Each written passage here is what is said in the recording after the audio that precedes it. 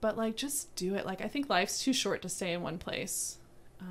Especially when, I mean, I grew up and lived in South Florida. Like, I knew it like the back of my hand. You see the same people, you do the same things, and you're like, I need to change. So I can appreciate that. Just, try and figure it out beforehand. But you're not going to figure everything out. There's going to be like hiccups and unexpected expenses.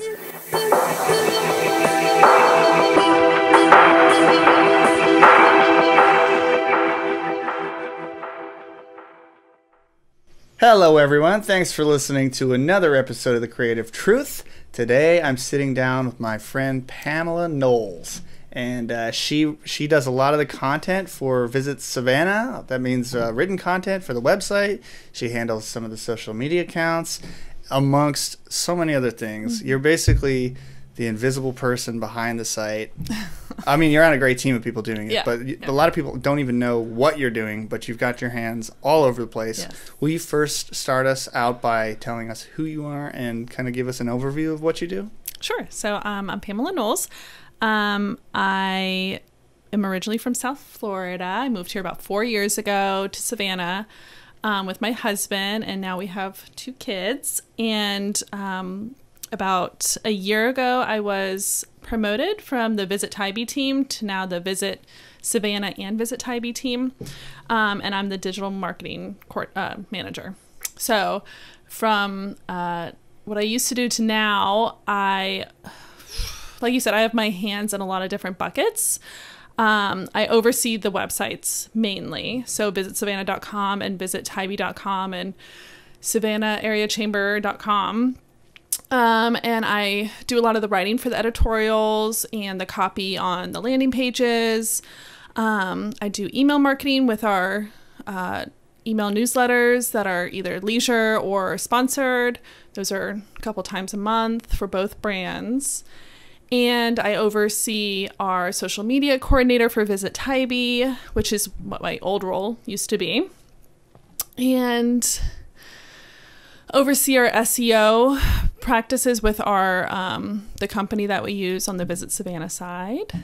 And that's about it that I can think of. It's a lot. Other duties as assigned too. Yes, just like as things come up. Yeah. So for listeners that aren't familiar with the area or the industry, can you kind of explain what Visit Savannah and Visit Tybee are and what they do? Yeah. So Visit Savannah and Visit Tybee are DMOs, which is shorthand for destination marketing organizations for the city. So we get paid by the city to market the city as a destination for travelers. So essentially, like, the fluffy way of saying it is like we get to tell the story of Savannah or the story of Tybee and hopefully bring in visitors to spend their money in tourism here. So that's like the goal and the overarching concept of both brands. And so for a little background, prior to being a full-time podcaster and videographer, I was the video production coordinator for Visit Savannah and Visit Tybee. And so that's how Pam and I know each other. We miss you a lot. Well, but now I'm still contracting, so not far, just down the road. I know. I didn't know anything about the DMO space or tourism and hospitality, but there's definitely a lot of perks. Yeah. What are some of like the best parts of working in this space? Well, what keeps me here and what got me really excited about taking the position is that from my background, I used to work in hospitality and in a very, in a role that was basically marketing the property. And so while I enjoyed that, it was very limited to like that product. So in my role now, like, the best thing is I'm marketing an entire city, an entire experience. I get to be out and about. Like, we get to do really fun projects when we're able to. And there's so many stories to tell. There's like endless content to gather. And it's in a city that I really love, and I'm really excited to be here doing it. So it's like a city that sells itself, essentially. So it's an easy sell, which is like really awesome in the DMO space. So like that's the best part of it. It's just like the entire city and all aspects of it. I love it. So, and that also includes, like, I know that when there's a new hotel going online, Yes. or there's a new restaurant, We get to go try it and experience it. Some free perks to that. which we call product. Yes, testing the product. Yeah. And we're kind of like my friends often come to me and like, I'm going downtown this Saturday. Like, where should I go? Like, what's the new place? Like, tell me where to stay, what to do. And then even family members that come and travel here, they come to me and they think I'm like the know-all for the city. And I guess for my small group I am, but you just get to stay on top of what's new and happening in the city and the events. We get to go to the events, usually free, to gather content, and it's just fun. It's a fun job. I love it. So what about the rest of the team? Because I already interviewed, if you're a listener, Yes. Shannon Lowry. She was on episode 2 of 2021. Mm-hmm. So what does everyone do in that role? So in our immediate team and our digital content team, we are spearheaded by Lauren Cleland, who is our director of digital marketing. She's a phenomenal woman to work for. She's just so nice and so knowledgeable. So organized and so on top of it. And she's really been such a positive influence on me being here and having like a female in a leadership role that's not threatened by other females working for them. That's the background that I come from. It's very toxic. So it's very refreshing to have like a leader who really supports the whole team and what we need to do to get the job done. And we have Shania. She's our Visit Tybee social media coordinator. So she's out on Tybee a lot. She does all the social media channels for that brand, as well as what we consider non-leisure, which is the uber fun brands of the Chamber, Sports Council, all of that. And we have Shannon, who does our Visit Savannah social media. She's a social media guru. And so we have you, which is great. And so like that's really our immediate team that we're working with like on the day-to-day. And we're part of the bigger communications team, the department that has like PR and all those other aspects like graphic design and all of that. But for our team, we're small but mighty, I think. Yeah, it's very collaborative. Yes. I love that. Like my favorite, we have a standing monthly meeting for like brainstorming new content for like the season ahead or the month ahead, and that's like my favorite meeting by far because we're just like spitballing ideas or like crazy. I remember you saying you loved it when I would be like, is this possible? Like, could we do something like this? And you're like, tell me, like, what's the vision? And we try and find a way to do it. And like that's really fun part. Yeah, rather than say no, I just am like, okay, we can't do it on the scale of like a Hollywood production, but we can figure out how to do that in our own way. Mm-hmm. Like the floating cup and the Ghost Hunter kind of thing. Yeah, and that's the perk of having all of us with so many different backgrounds, and we're in a space that's very like considered like safe. There's no bad ideas. So one of us could be like, I have this like strange concept that I think we could use, and it takes 2-3 of us to really like flush it out and make it like applicable for what we want to do. And it's fun to do that and then like all the way to the end product and have like a video to share or an editorial to write or whatever. It's a fun process with our team. So when people come to you and they ask for advice for stuff to do downtown, or on social media, what kind of feedback are you getting? Is it whether that's like comments you're seeing or actual feedback from you on what the impact that you're making? From the perspective of like a visitor, it's just telling the stories that they wouldn't normally have heard of otherwise. So travel right now is kind of like getting back in motion from COVID. But when we're able to write those editorials for our website that hire like that showcase hole in the wall restaurants or places to go or people to see or you know places to stay, it's kind of opening their eyes to like much broader concept of Savannah. It's not just like box hotels and chain restaurants. We don't have that. We have that, but if you want more of like a local experience, we can share that and give insight to that and hopefully get people not just in the historic district, but outside of the historic district. So going to see Starland and all of that is really important to get the full experience of Savannah.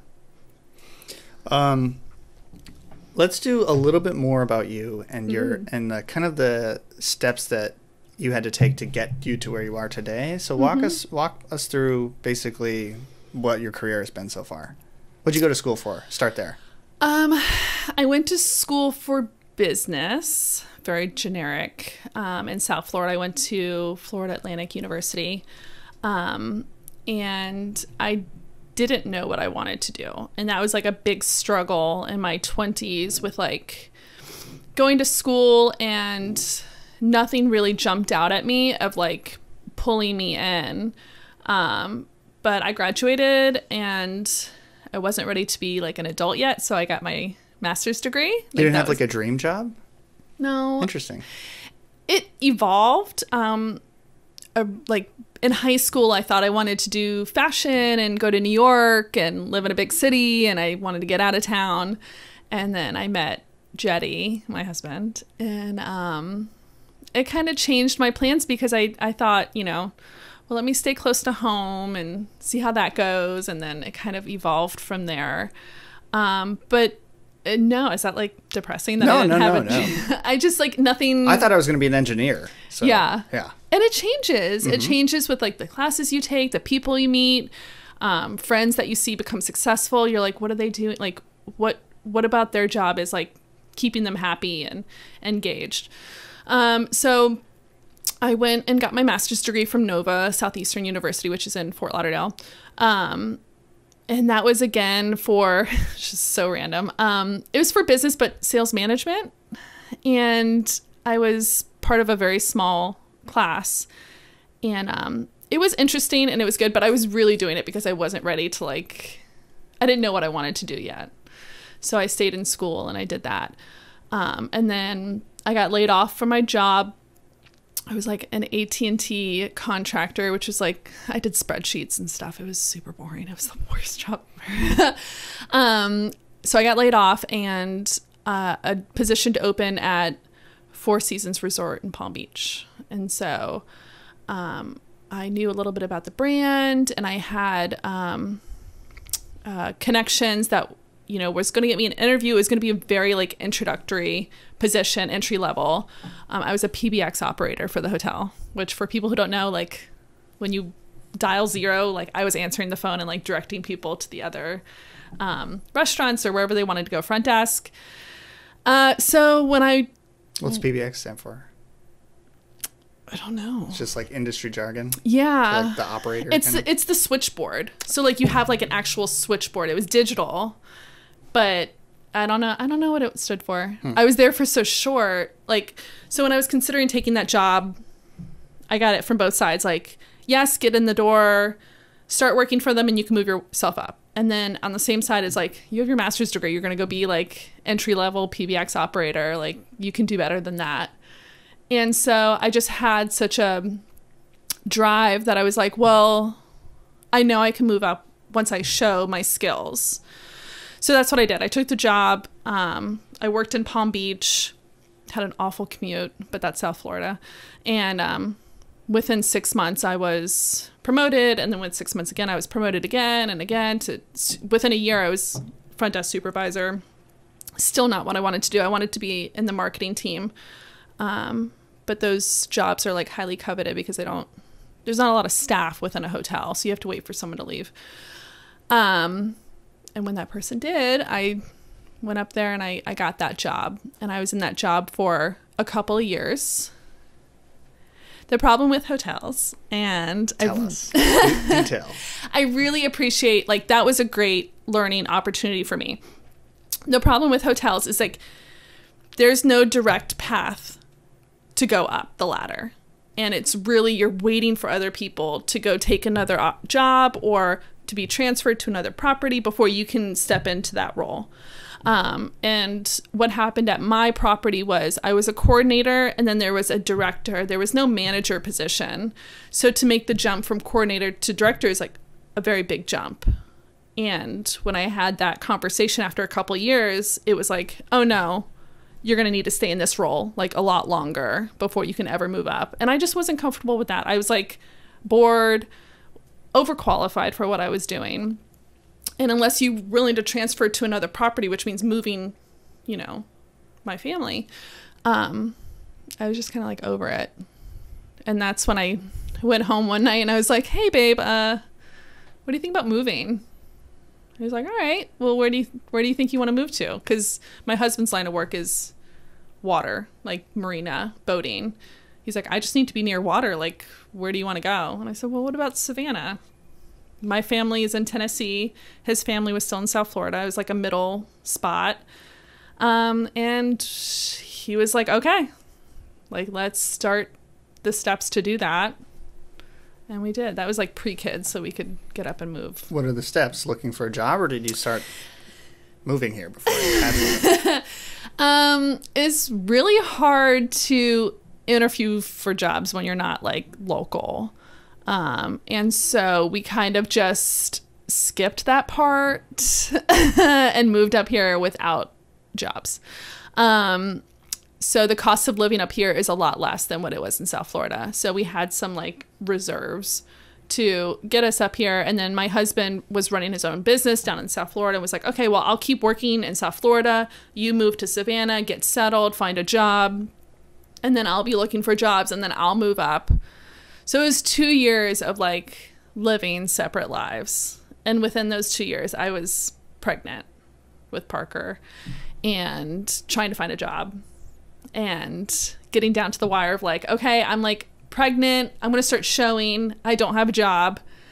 No one's going to hire me. And that's when I interviewed for Visit Tybee and got the job, thankfully. And by the way.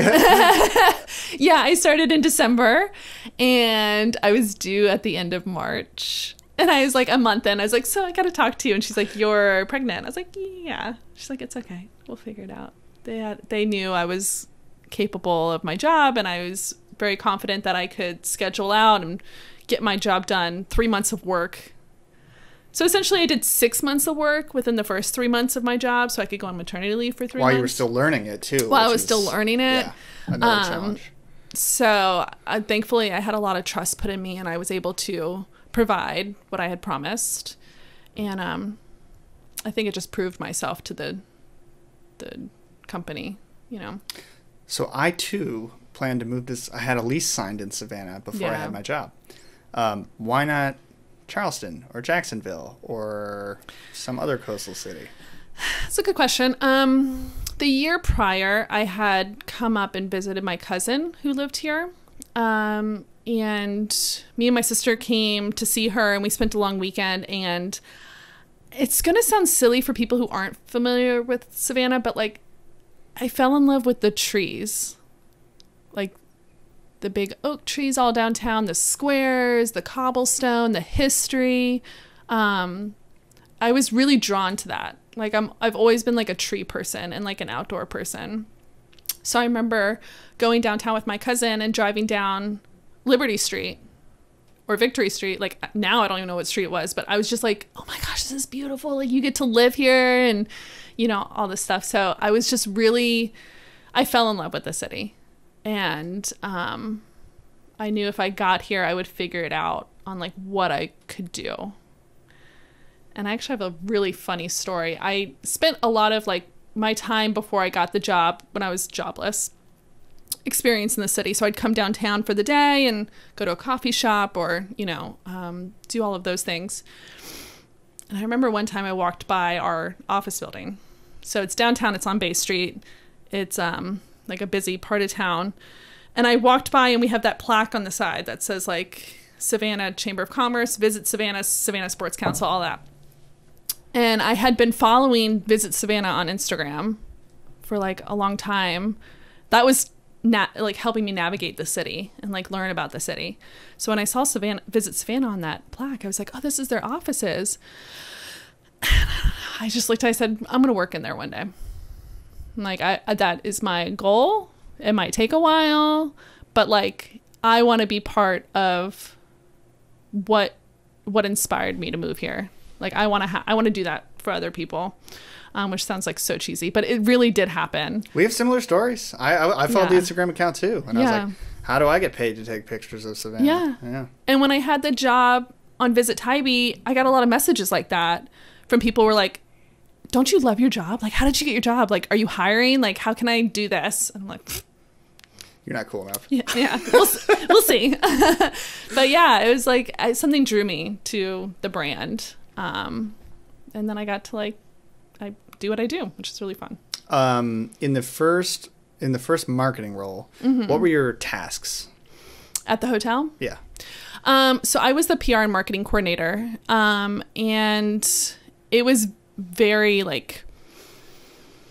I was doing purchase orders for the marketing department. I was actually balancing the budget month to month. So sitting with the sales department and the catering department and seeing oh, not the advertising budget, the whole, all of it. Oh, yeah. Wow. But so it was really a lot of desk work. But I also did all of the social media for the property, and we didn't really do UGC, user generated content then. So I was out taking photos. So that's where I really enjoyed photography and getting out on the property. And I loved that about that job. I wasn't at my desk all the time. And then we would host events on property or around town that I got to be a part of and help plan. And then the major one was Palm Beach Food and Wine Festival. We were the host hotel for that, festival that was 4 days with celebrity chefs and things like that. So there's a lot of perks to that job too, of getting to go to those events and meeting those celebrities and do that. But yeah, it was just a lot of clerical work and doing the social media. And then, so you had not a huge writing background because you didn't study writing. No. You didn't know about SEO. No. So a lot of that has come just on the job training. Yeah. When I first joined the team, Lauren was really great and was like, what is something that you want to learn? Because she's a big believer, and I am too, of continued education. Because I don't try to sound like I know it all. I don't. But I did tell her, I'm like, SEO is a mystery to me, and I know it's really important. I'd love to learn more information on that. And later that year, we had an SEO vendor. We did training. I just wrote down so many notes, and then eventually came to oversee our efforts on our end for SEO. And I still have a lot to learn, but it's very interesting. And then to see your hard work pay off, because it's SEO is behind the scenes. You don't know if what you're doing is working until you check on it later, and then you see it takes time. It takes time. Yep. And benchmarking. And, yeah, and I don't know if we actually said SEO stands for search engine optimization. Yes. Which is basically building keywords on a website so that Google will rank it better, so that when people are looking for somewhere to go, we show up. Yes. So the whole purpose of SEO is so when people Google, we are at least in the top 3, if not number 1. And so by doing that, we have to put these keywords that people are searching into our website, whether it's through editorial or copy on landing pages or whatever, what have you. And then Google crawls your site periodically, and the more it sees those keywords, it's oh, this site is becoming a leading knowledge on that keyword. Let's bump them up in the ratings. And so it's a love-hate relationship with Google. Do you have a favorite editorial you've written? No, I don't. I probably should. Any that were particularly fun to research? Oh, of course. There is an outdoor dining article on Tybee that always performs really well. And that one was fun to go and experience the outdoor restaurants that we have there. And then any of the cocktail ones on the Savannah side are a favorite. I just wrote one on romantic places to stay. It was before Valentine's Day. And I was I'm so inspired to go try these places and stay there. Because a lot of hotels, I think that's the one side I haven't really experienced. But yeah, I think I fall in love with any editorial I write that's not sponsored. Just because you learn more about the topic. I just wrote Irish heritage, and I learned so much on Savannah's Irish heritage. that I didn't know. So it's like, it feels like continued learning. I'm just learning more about the city, like the more I do. Yeah, and it's crazy. Like, I can even walk downtown and see something I've never seen before, and I've gone up that street like 100 times. I'm like, how have I never noticed that? Yeah. And it's just, with the history, and yes, constantly. You're never like, okay, I've heard it all and learned it all. No, we're never done. Never. So what about going forward in 2021 and in the future? What are some other skills that maybe you'd like to develop more? I really want to continue with SEO and like getting better with that. It's valuable. It's very valuable. I consider myself like, okay, I've mastered like the beginner part of it, and now I want to move to like intermediate and like get even better and more knowledgeable on that. And I just want to continue to be a better writer. Like, there's still the day that I turn in an editorial and don't have any edits to make, like, that'll be a great day. But we're always like trying to be better and writing better. So I definitely want to continue my writing strengths. It's like working out too. It's like the more you do it, the easier it gets. And when you stop, you're kind of like, what is it? Yeah. And we do like modified AP style in-house. Yeah. Yeah. So just learning more about APA and things like that can always get better. Yep. I wanted to go back a little bit on the personal side. Yeah. Talk about what is that? You mentioned some females can feel threatened by other females. Like, what? Yeah. Give me a story there. I want to know more. So this has just been my experience. In my positions prior to joining the Visit Savannah team, in marketing, it's generally like there's a lot of women, especially in PR. There's always a lot of women. And I've always felt pushback from my leaders and my directors or my managers. Just that, I'm talking in general, but like I'm really thinking of one person.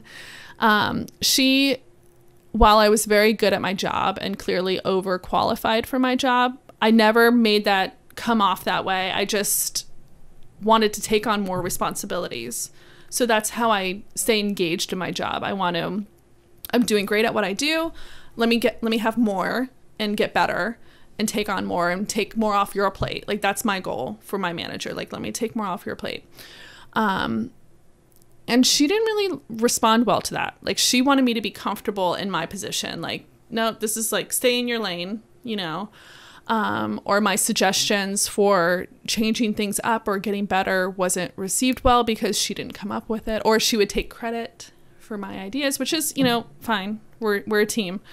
But it was really the lack of drive to want to make me better.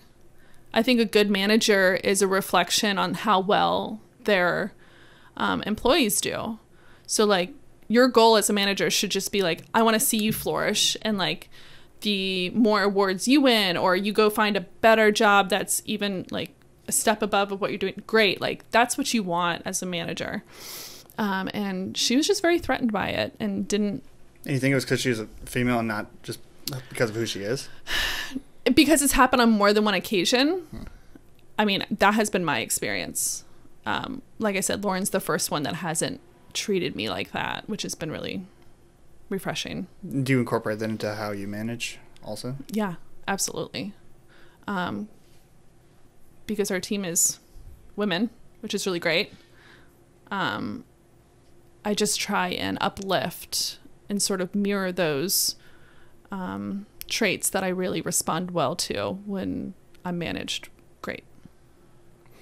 Yeah, I don't really even believe in I'm now in the free market, but I don't even believe in competition, because a photographer is not a photographer is not a photographer. It could be portrait, it could be landscape, it could be lifestyle, it could be products, it could be, cars. People have, and everyone has their own lens, literally and figuratively, that they shoot through and they see the world.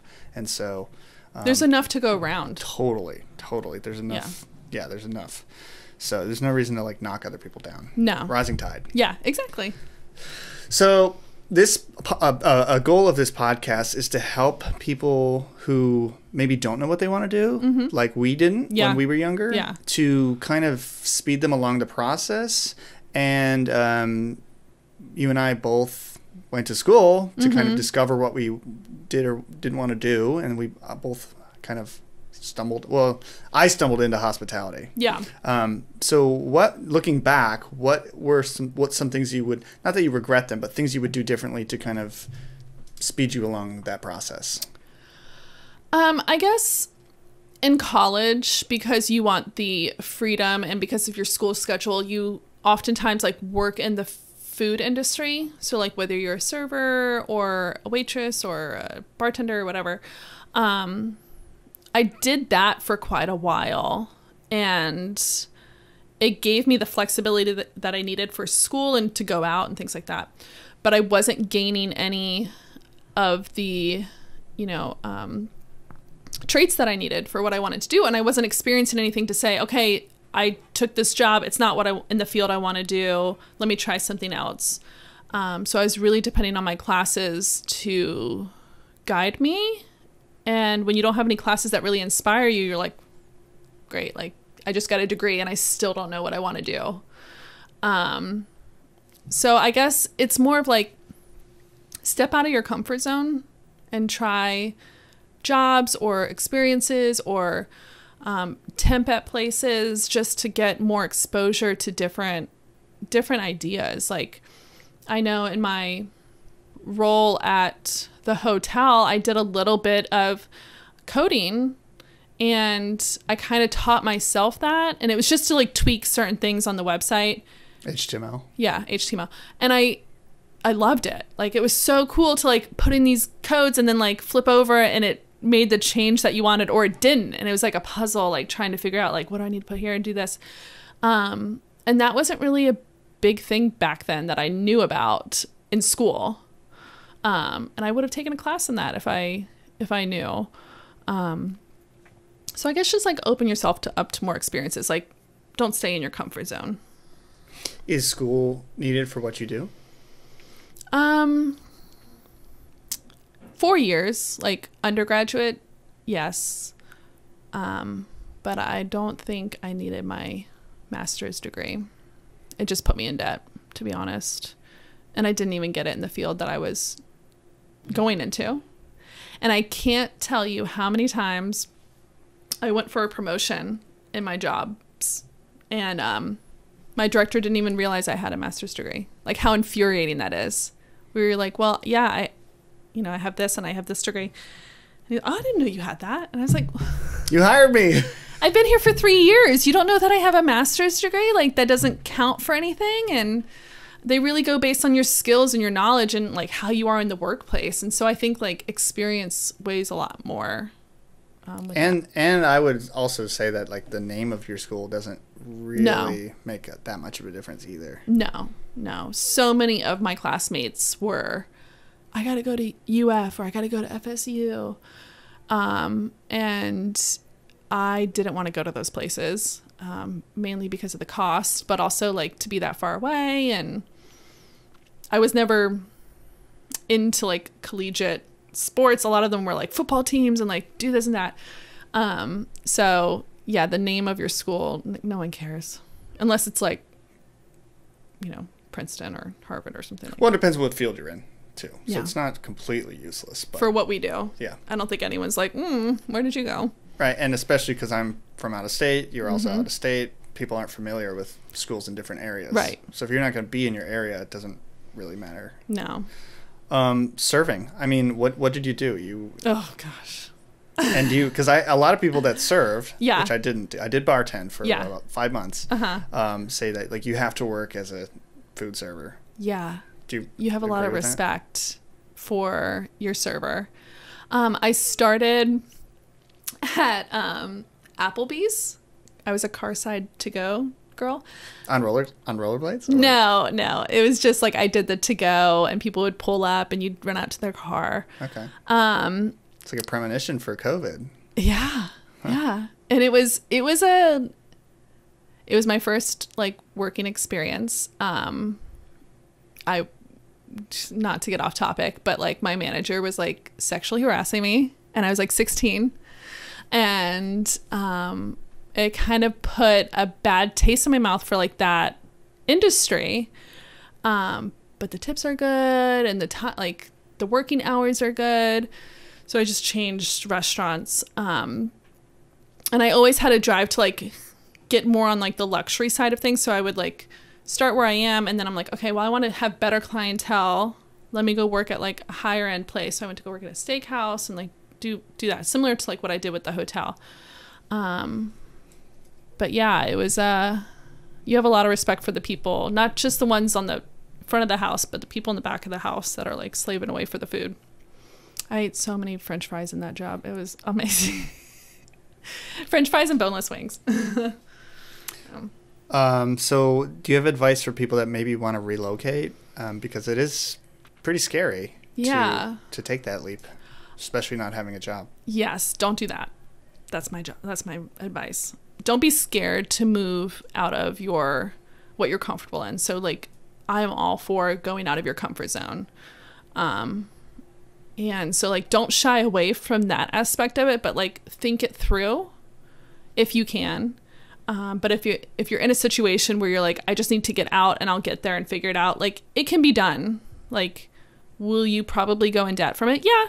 But like, that's what credit cards are for. You'll figure it out.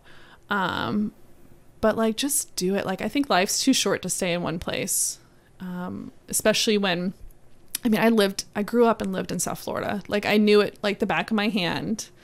You see the same people, you do the same things, and you're like, I need to change. So I can appreciate that. Just, try and figure it out beforehand, but you're not going to figure everything out. There's going to be like hiccups and unexpected expenses. And just if you're with someone, you want to have their support. You want them to be on the same page. That's really important. Jetty was really good about that. He was ready to go, and even when things like didn't go according to plan, like we had each other. So if you don't have that support, it'll just like pull you apart. That's my advice. How about places that Visit Savannah sent you for different conferences, professional development opportunities? Yeah, so pre-COVID, I would go to Content Marketing World, which is in Cleveland, Ohio. Just a really fun place to go. And went there, and that was like that was the first conference I'd ever went to, and it's huge. It's like 4 days, and you walk into the conference hall, and it's thousands of people that just do content. Like oh my gosh, like you think you're on like this island. You don't realize content is everywhere. It's within every company for the most unusual things, and there's like so many different aspects of it. So like it was eye-opening, and it was one of those conferences that had like an overwhelming amount of sessions to go to, and I was just like, let me learn about AI, let me go to this one about writing, let me do that. And it was so much fun. I could have been there for like another 4 days. Just wish it was in a different city. I like Cleveland. It's okay, but like that's where it's held every year, so it's like mix it up year after year. Sure. Yeah, but that's been about it. Okay. I've gone down to Jekyll Island, which is in Georgia. It's about like an hour and a half away. Georgia has more coast than I realized. About 100 miles of mostly undeveloped coast. Yeah. I went down there for like a conference at this really like posh resort, and it was very like influencery, if that's a word. And I didn't get as much out of it because like that was again 2 years ago when like influencers were like all the rage, and like I guess now it's kind of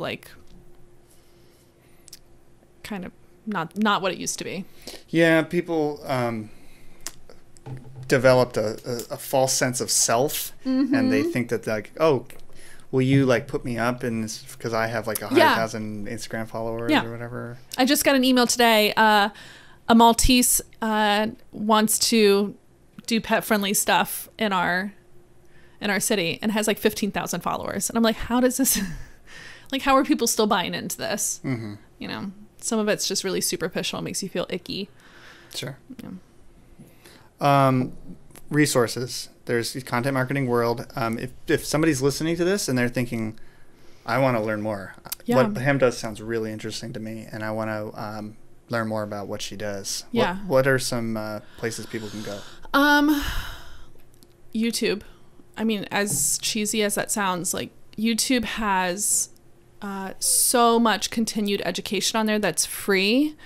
In my free time, I would dabble in like graphic design, and a lot of those Adobe programs I'm not familiar with. And so there's quite a few people on YouTube that are just doing really great tutorials, and you can just learn so much. And then for writing, I learn best by reading. So like the more I absorb, the better I write. So that comes in the forms of books, websites, articles, all of that. Newsletters. I sign up for random newsletters that I get, and a lot of them within the content space, but also any particular newsletters that you love or that you read every day? Anne Hanley is like my favorite. She's a great writer, and I met her at Content Marketing World, and she does a great newsletter that's like every other week, and she always has tremendous amount of information and learning, and to funny memes, to her, just the way she writes. It's very personable, and so like I fangirl over her like a lot, but she's probably my favorite within the content space. And then I also like subscribe to other DMOs and their newsletters.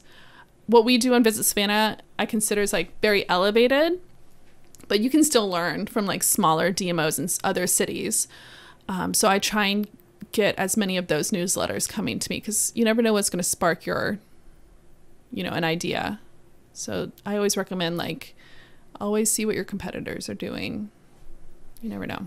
It's funny, at the start of COVID, during the shutdown, I pulled an idea from Las Vegas, and basically a lot of people really loved the video that I put together. And I was like, I stole that from Vegas, so you can't really give me like too much credit for that. That's content. Like it's the internet. Everything is reuse. It's just like the way you spin it, the way you turn it to like work for what you're doing. Well, then seeing other people use our stuff, that's like, hey, there you go, that looks familiar. yeah So whenever I see a story from Charleston come out, I was like, I wrote something like that a couple months ago. Like, all right, I see you, Charleston, I see you. Don't think we don't notice. Yeah, I notice. All right, I'll take it as a compliment. So any other closing words? No, just listen, just find what you enjoy to do, and then try and find a way to make money at it. So like if something off the wall makes you really happy, don't shy away from it. Just see how you can incorporate it into your job or your job search. You'll find something. Yeah. And don't shy away from like uprooting and changing your home base, because it's actually really, really cool. You meet a lot of cool people like you, and have opportunities that you wouldn't have had you stayed where you were. So like if you're feeling a drive to do that, just do it. You'll figure it out. It's very rewarding. That's it. Cool. Yeah. Well, thanks for coming on. Thank you. Yeah. In upcoming episodes of The Creative Truth, I'm going to be talking to more artists, creative professionals, and entrepreneurs. If you have suggestions for the show or guests, you can email me at wecreatetruth@gmail.com. If you're watching on YouTube, don't forget to like, share, and subscribe. And if you're listening on your favorite podcast platform, don't forget to rate, review, and subscribe to that. And you can find out more and buy some cool hats and apparel, mugs at creative-truth.com, which is also up there. It was up there. It's creative-truth.com. Anyway, thanks for listening. We'll see you in the next episode. Thank you.